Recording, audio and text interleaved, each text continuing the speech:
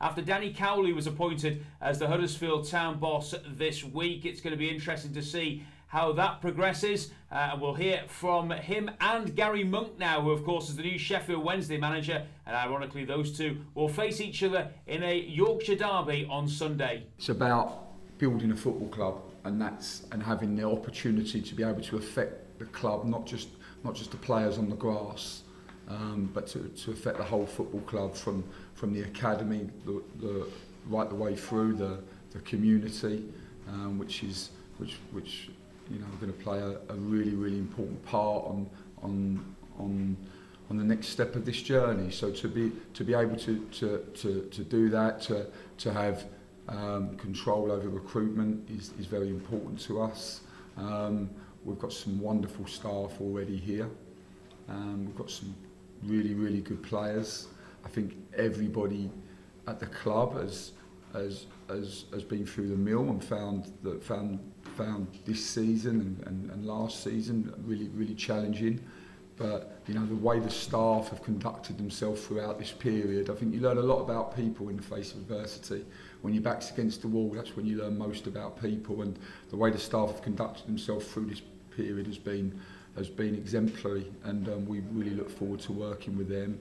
And then obviously you look at the supporters, and just the way that the supporters, particularly in both years in the Premier League, when certainly they didn't always have it their own way on the pitch, they just stayed with the players, stayed with the management team. They were right behind them.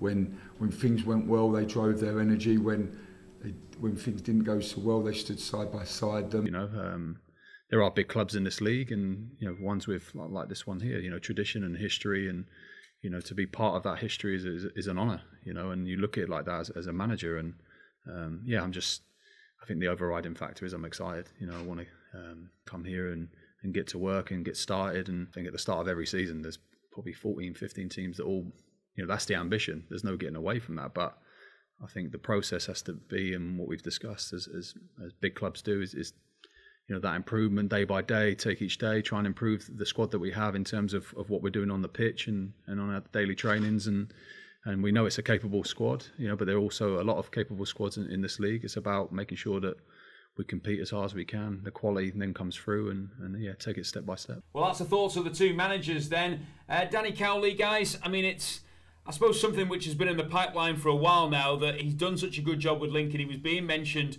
with other jobs at a higher level. He'd been mentioned with Sheffield Wednesday, actually, in fact, before he took the Huddersfield role. Bobby, first off, do you think this is the right time for him to leave Lincoln?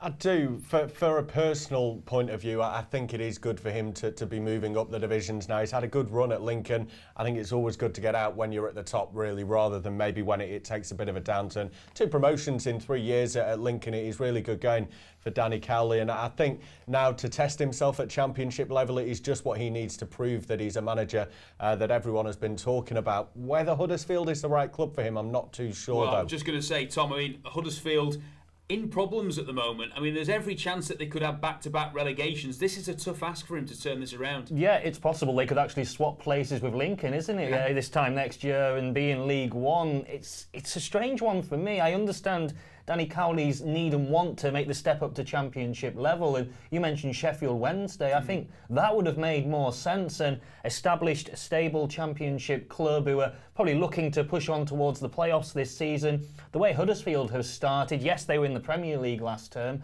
but they're right down at the bottom. They're on a really downward trajectory. They've only won 3 games in the league since the start of last season. It's going to be very difficult, no matter how good and how much belief he has in his ability, for Cowley to go in there, hit the ground running. He'll be dealing with a number of international players, Premier League players from just a few months ago. Does he have the respect and the personality to really take on the job, going from Lincoln to a team like Huddersfield? Yeah, well, time will tell, obviously. We look at Sheffield Wednesday as well, who are playing Huddersfield. They've gone with Gary Monk. I think this is probably about the 4th championship club that he's had in a short space of time. They obviously feel like he's got the experience that can maybe lead them all the way into the Premier League, having just missed out in recent seasons. Yeah, I mean, I'm not convinced by Gary Monk, really. I thought he did a really good job at Swansea when he first took over there, but I feel that was down to the familiarity. He'd been around the club as a player, hadn't he? He knew the ins and outs of it.